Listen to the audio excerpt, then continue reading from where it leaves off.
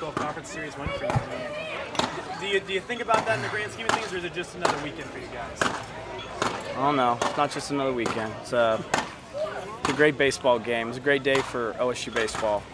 From having all these guys back to the way the current team played, to the incredible crowd we had, to the great individual performances today, to recognizing some special seniors. I mean, you name it. There was a lot of things that happened today that, you know, really, for me, why you do this. And it's pretty fun to watch, and, you know, to see the way the kids responded, whether it's Jensen Elliott's performance, Max Hewitt's heroics off the bench, Colin Simpson doing what Colin Simpson does, Trevor Boone doing what he does, or all the other great things that the kids did. It's just a great day for our program for a lot of really important reasons. And so, not just another day, very special day. You alluded to it a little bit. Is this the deepest you think you guys have been? It seems like anytime a man goes down, you've got another guy there. Well, when kids come off the bench and respond like that, it sure does feel that way, doesn't it? You know, we've had some injuries, which you go into every season knowing that's a potential possibility, and you need to be ready for it. And we lost Dylan Gardner for a vast majority of the year. We lost McCusker for a month. We've lost Bryce Carter for bits and pieces, probably up to a month with his concussion and injuries. And Huey goes down, Max comes off the bench and delivers, you know. And so that's what a true team does. And there's a number of kids to be proud of for staying in the moment and wait for their turn. And when they got it, they wanted to deliver for their team. And that's it's an important part of your team culture if you have one. If you don't have that, then you don't have a team. What happened with Houston? Strained a muscle jumping for the ball. You know how he might be out for, or just? I do not.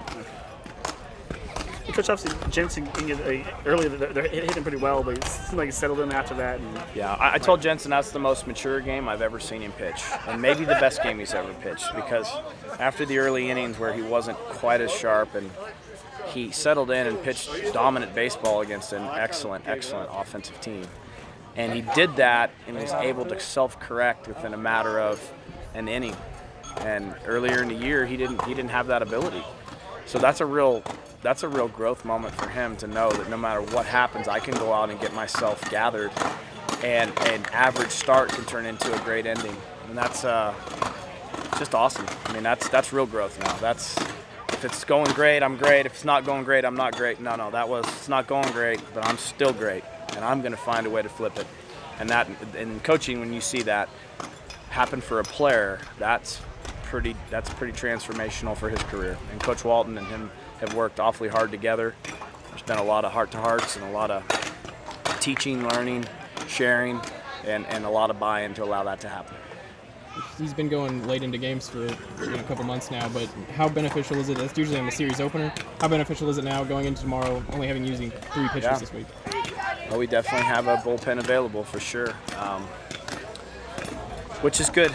You know, the conference tournament's just right around the corner as well, and that's a short turnaround. So, you know, the fact that we're not overextended in pitching at this point, you know, we may have somebody available for the early stages of the conference tournament as well, since we haven't had to blow out our bullpen, so to speak. So, just real proud of the kids. A lot of guys deserve a lot of praise for a lot of really important and tangible things that sometimes are invisible to the naked eye, but you know they're going on within your team. And did yesterday's performance, that big win, how did that factor into today? Did that factor in at all in their confidence coming into this game? I don't know. I mean, maybe, but I can tell you yesterday's game didn't have anything to do with how those last 6 innings played out. You know, those were that moment in time, those pitches thrown, those pitches hit, and caught, the whole deal, right? So, you know, I get momentum and all that jazz, but tonight's ball game was a completely different story than yesterday's ball game. Last night's game, we pulled away and ran off. Today's ball game, that's neck and neck, toe to toe, blow for blow to the last inch on that great play in the game. So I think tonight's game had a real personality in of itself. Did you have your advantage point in that last out? No, I didn't. I mean, I stand right there, and from there, you don't, you know, so glad the umpire got the good look and got it right, and glad that the video confirmed that he did. Are you soaking in every last second you can of moments like these in the stadium? Probably today more than any, yeah, to be honest with you. The other days, not so much. I'm not wired that way. I can't get caught up in that. If I do, then I let everybody else down for not being responsible and on top of my job. But today meant a lot to me. What made today so much different? I don't know. Maybe just the old guys being back. I think seeing those guys, like, I mean, those were, you know, I used to imitate those guys. I used to want to be those guys. I used to, you know, I used to look at those guys like they were larger than life, and now I get to stand there kind of as one of them, but I still felt like a little kid, you know, even though maybe I'm not a little kid anymore, I felt like one. And just to see them back. You know, when people drop what they're doing in life and spend money to travel a long distance and go somewhere, that's a commitment on someone's end. That's not everyday stuff, and to see this many guys come back is really cool. And to see Coach Ward out here and my father and other coaches who brought those guys here 20, 30, 40 years ago, to see that is probably why you coach. Is it nice to kind of recognize Rex and the Chief with that first Sure.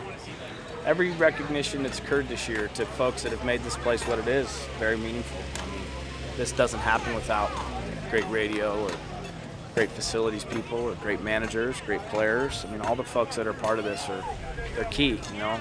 If Hub Roberts, one of the seniors, doesn't come to work one day, you know it because the laundry's not done. If Colin Simpson doesn't show up and play well, you know it because there's no tank there. You know, same could be said with your radio and all across the board. All the people that were honored today, without Joe Lenhart, there's no towel swinging and energy, right? There's all things that every person here brings to our baseball family that matter. So we just appreciate them all. And days like today to get to show them that are pretty awesome. And whatever you do, please tell the crowd that was a real baseball crowd tonight. We had a big time baseball atmosphere, and the crowd had a lot to do with it.